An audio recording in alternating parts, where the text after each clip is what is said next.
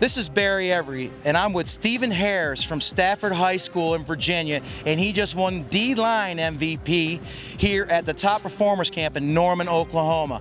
Now, let me ask you this, Stephen. What did you really enjoy about the camp? Probably the one-on-ones, right? Yes, sir. The one-on-ones were great. I love the level of competition and just being with all my peers and just learning how all around the country is great and the competition is great.